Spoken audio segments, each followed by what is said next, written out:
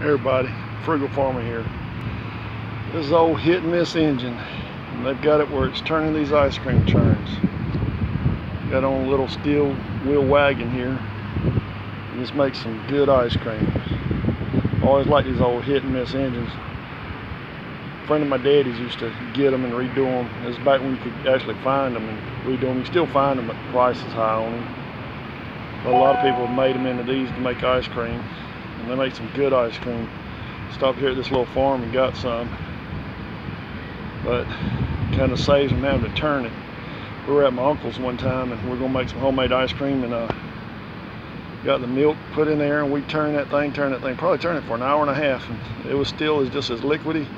Come to find out they'd used instant milk, and instant milk don't make ice cream, but taught us a valuable lesson. Thanks for stopping by. Come back again when you will. Share, comment, like, hit that subscribe button. God bless.